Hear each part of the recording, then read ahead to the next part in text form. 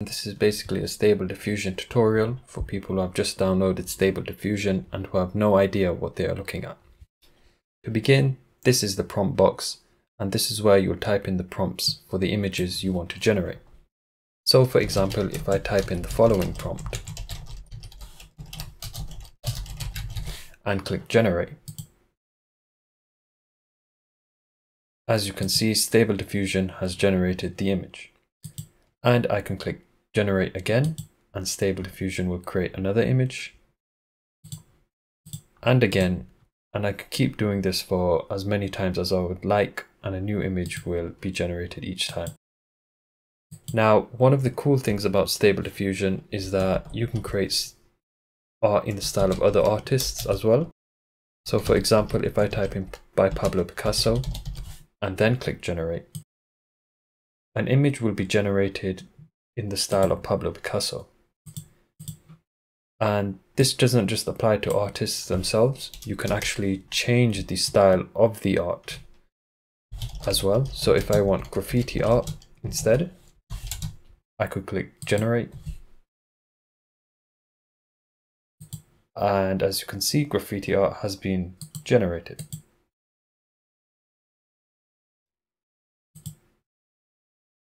One of the main things that you have to know about Stable Diffusion is this button here. And what this button does is reuse the seed from the last generation. Now what that means is that up to now, every time we click generate, a new image has been generated.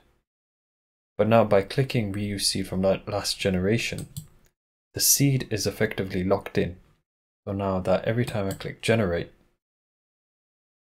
the image itself won't change, so long as I don't change any other parameters as well.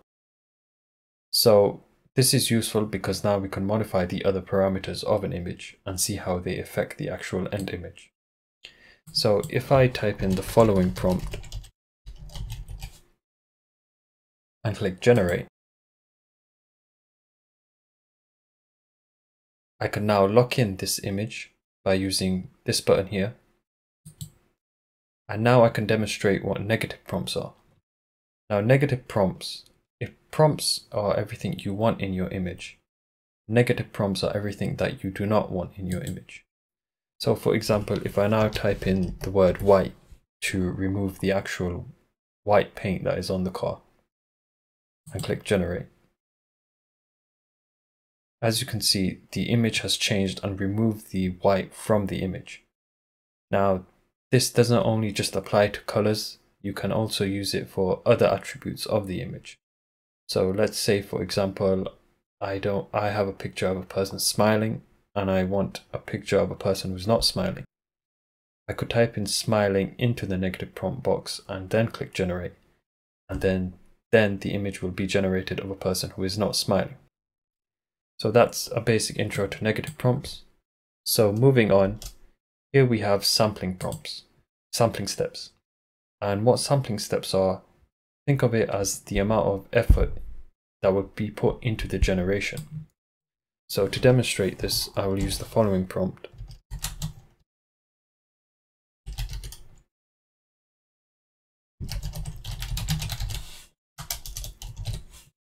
And I will turn the sampling steps down and click generate. And here we have the final image. Now pay attention, as by increasing the sampling steps, we'll be able to create an even more higher quality image.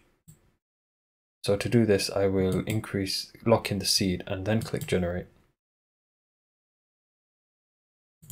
Now if you see the difference between the two images, there is more detail in the image that had the higher sampling steps. And this is what I mean by how sampling steps effectively increase the quality of your image. So this was with 8 and this image was with 16. Now I can keep doing this, I can increase the sampling steps again and then click generate. And now we have even more detail within our image. So this was with 8, 16, and now 23. Now, the important thing of sampling steps to remember is that, yes, if you do increase your sampling steps, you will get a higher quality image. but it will take more time for the actual image to generate. Now, this is important, especially if you have a weaker GPU, because this could mean that you're waiting a long time for your image to be generated. So now moving on to the next parameter, we have batch count and batch size. Now what batch count and batch size are is they will determine how many images are generated at once. So for example, if I put up the batch count to 3 and then click generate, Stable Diffusion will now generate 3 images instead of 1 like we have been doing up till now. So here we have the 3 images, 1, 2, 3. And we could also do this with batch size as well. So if I set it to 3 and then click generate,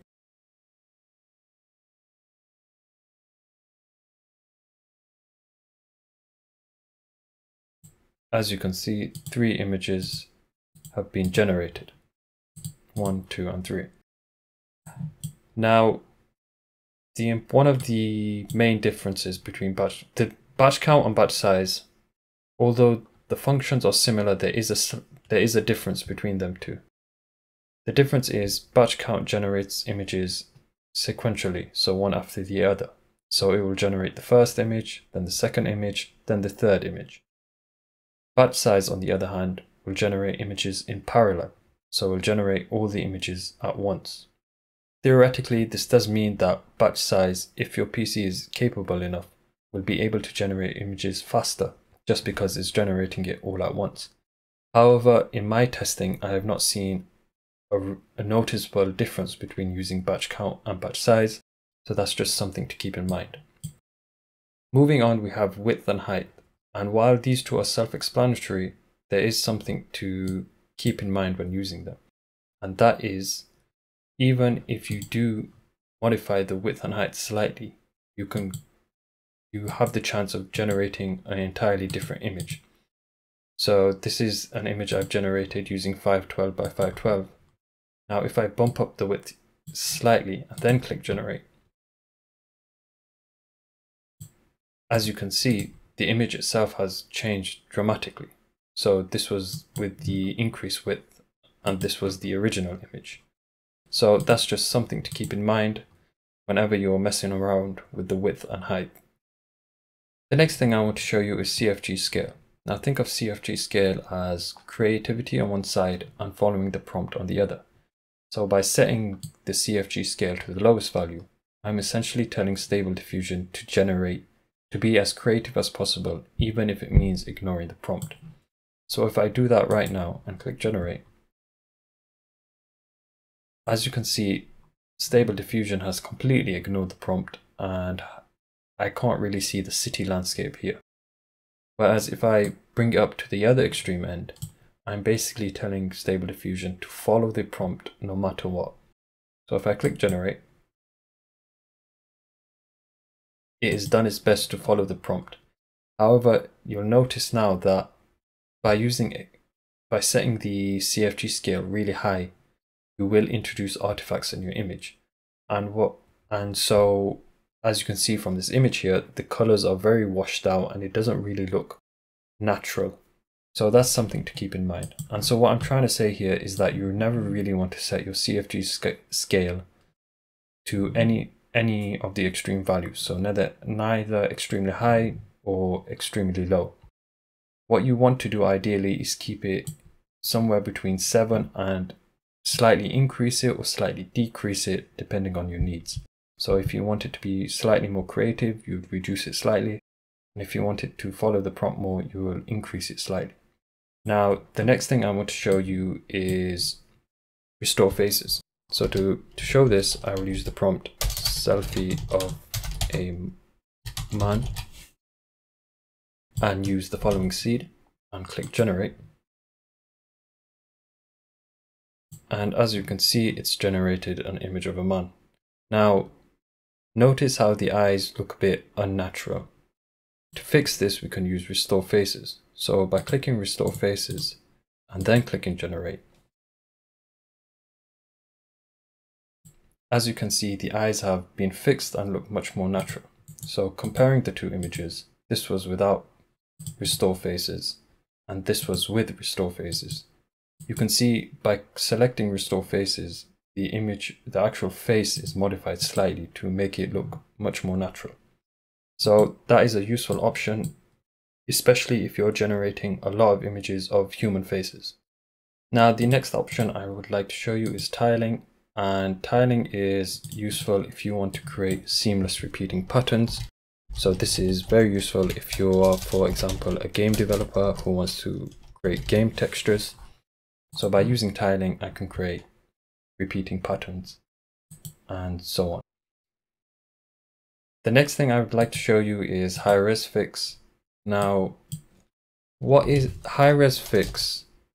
Why high-res fix exists is because Stable Diffusion was trained on image sizes like 512 by 512. So if I now use a much higher width and height that Stable Diffusion has not really been trained on, it can still work, but there is a chance that you will introduce artifacts in the images.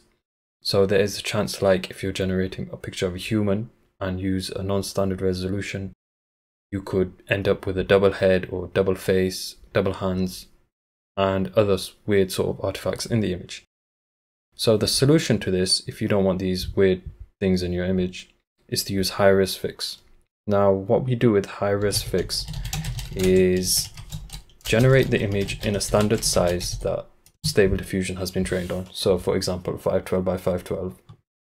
And then to upscale it, use high-res fix to upscale your image. So if I do that, I can see it can take slightly longer when you are using high-res fix.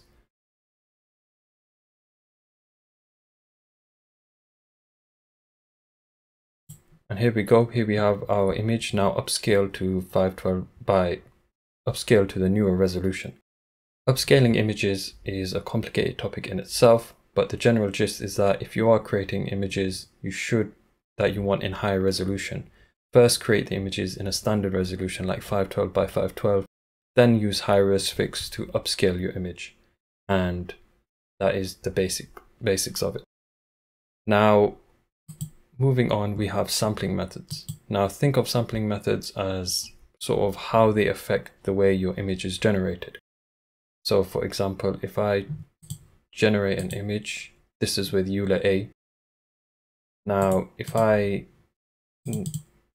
change the sampling method so that is a different one and keep the sampling seed the same, and now click generate, you can see the image itself has changed. So this was with EULA A and this was with the images. You can see from the image has changed, and that's what sampling methods do. And finding the sampling method that works for you is basically a case of trial and error. Some sampling methods are better at lower sampling steps. So for example, if you have a weaker PC, some sampling methods are able to work with much lower sampling steps and still produce higher quality images, while other sampling methods are better for certain art types. So for example, certain sampling methods may be able to produce better looking or more realistic looking images than others. And so finding out which one is suited for your type of task is really a case of trial and error. And I suggest just looking online and comparing different images made by different sampling methods and picking the one you like the most. Now that is a basic and very brief introduction to Stable Diffusion. But one more thing, if you are stuck with trying to generate prompts, there is a website that will show you very good prompts to use. So the website is called Prompt Hero, and if you search by Stable Diffusion model, as you can see, it has a wide range of images that you can choose. And when you select an image, it will show you the prompt that was used. So now I can copy this prompt and copy its seed value, its CFG scale, its sampling steps, and its width and height, and then click generate.